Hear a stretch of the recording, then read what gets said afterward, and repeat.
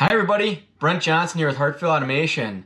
I'm so glad you could tune in this week to see our final third episode on the MIR robot, how we're going to program, I've been showing you the past couple weeks how we program a basic program.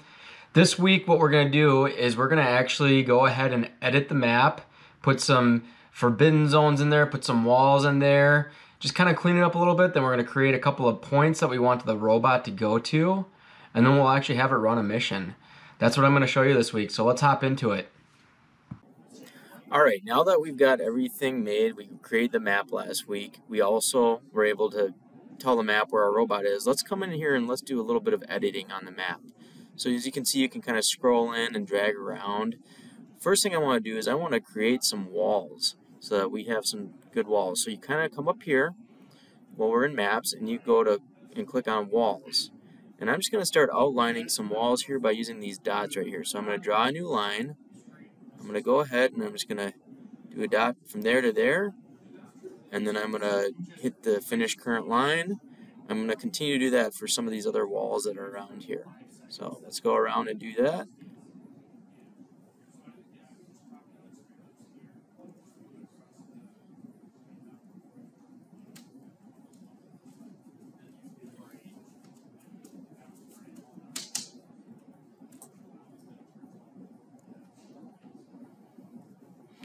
And up here, these are kind of like glass walls. I'm going to leave these, and we're going to turn that into a forbidden zone. But let's continue to finish these walls here.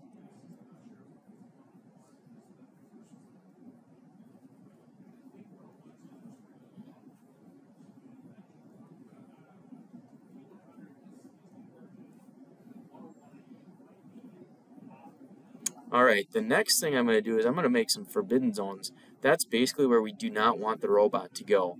So I'm going to kind of click on this down arrow here. I'm going to click on forbidden zone. And then what we're going to do is we're going to move around. And I'm just going to create a forbidden zone. So I don't want it to go over here at all. So I'll just kind of do this. This.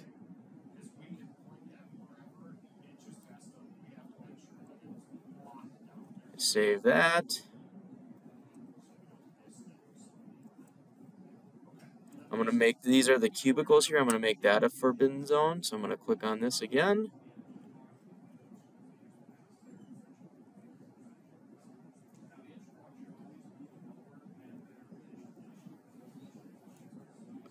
Save that. Some of these are kind of the offices on the side here that are glass. I'm going to make that a forbidden zone.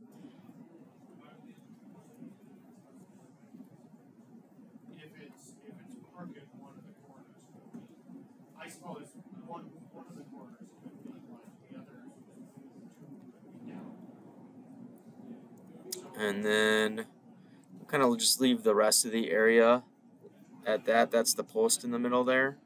I can make this a forbidden zone too.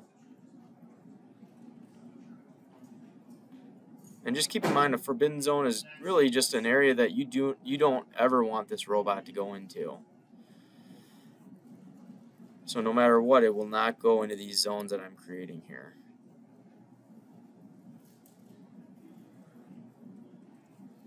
So really, where this robot can go is just kind of in this area here. Alright, I'm going to go ahead and click Save Current Map.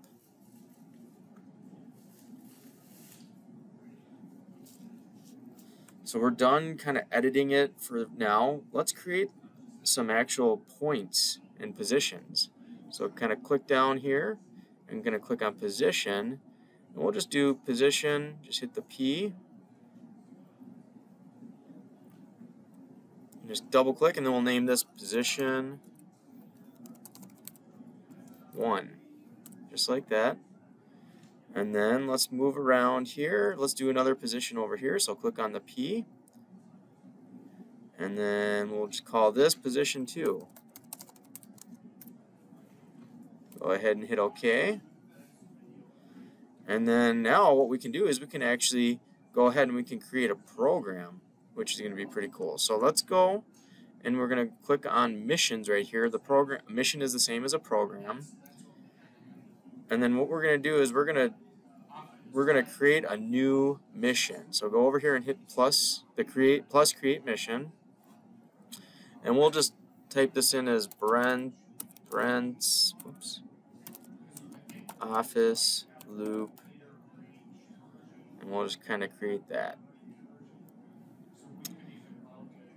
And then what we want to do is we want to go ahead and we want to put some logic in here. We're going to make this a loop, so it's going to constantly be looping through it. So you come up to here at the logic, scroll down and click on loop, and now we've got a loop in there. Next, what we want to do is we want to do a move. So go ahead and click on move, and you'll notice that it put it right down here outside of the loop. We can just click on this and hold the left button and drag it into there. And then what we're going to do is we're going to edit this. So click on the gear, and we want to change this to the Hartfield Office Map 1, or this one. We'll do Brent's Office Map 2, whatever you named it. I'm going to hit validate and close. So I'm going to move to position 1. Then what I want to do is I want to do a logic where we just wait for a few minutes. So I'm going to click on wait. I'm going to put that going to drag that into here. Right now it's set for 5 seconds. Let's change that to 3 seconds. Hit validate and close. Now instead of having to go back up there, I can also just kind of go ahead and hit this little copy button, and see it just copied it and put it right below there, and then I can just drag this right there, and then I can change this by hitting the gear, and I can do position 2 just like that. Hit validate and close, and then I can go ahead and hit copy for the wait, and then what I'll do is I'll move this down below there. And really now what it's going to do is it's going to go to position 1, wait for 3 seconds, go to position 2, wait for 3 seconds, and continually loop. So let's go ahead and hit save. And then now what we can do is we can actually run this mission. So let's go back to maps.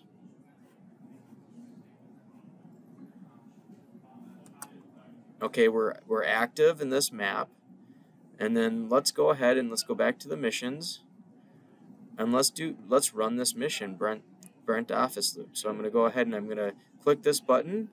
It will put it in the queue. Then I'm going to go up here and hit play, and now it's running.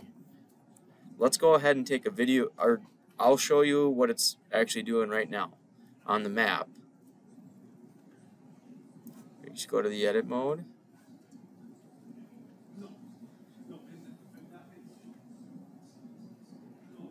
You can see the robot is actually moving from position 1 to position 2. Now I'll go over here and actually show you what's going on. Alright, you can see it's in position 1 right now. It's now starting to move to position 2.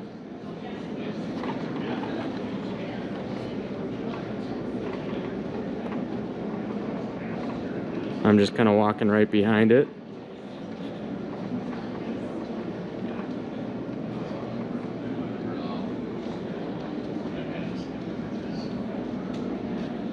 I got to position 2. It's going to stop. You see the lights change. It's going to wait for 3 seconds. And then it's going to turn around and head back to position.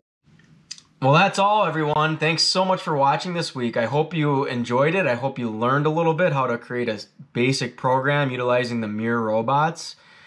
It's really exciting how easy these are to program.